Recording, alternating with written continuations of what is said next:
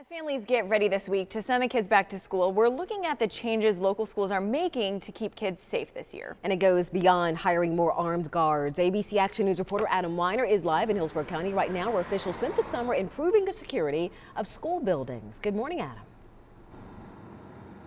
Good morning there. Yeah, in a lot of these schools across the Tampa Bay area, they've built new fencing, they've installed better locks, and they are launching new programs, new initiatives that they hope will better prepare students for all kinds of emergencies. In Hillsborough County, for instance, more schools are installing what are called emergency buzzers. They are special devices that can quickly alert police to an emergency.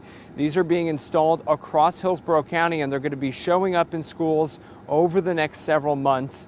We also were there this summer watching officials take time to test the buildings themselves, like the door and window locks and security cameras, to make sure that everything works.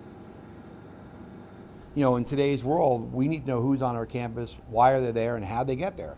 And that's the reality of Parkland, that's the reality of Texas, Sandy Hook, and all those other horrible events.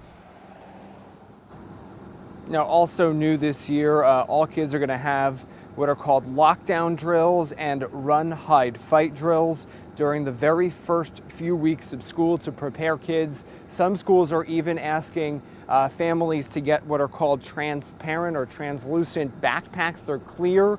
They're to create a little bit transparency about what kids have with them, but not all schools are requiring them. Some are. It is a school-by-school basis across the Tampa Bay area, so check with your school to make sure your kid has what they need as they head back to school over the next couple weeks. For now, live here in Hillsborough County, Adam Weiner, ABC Action News.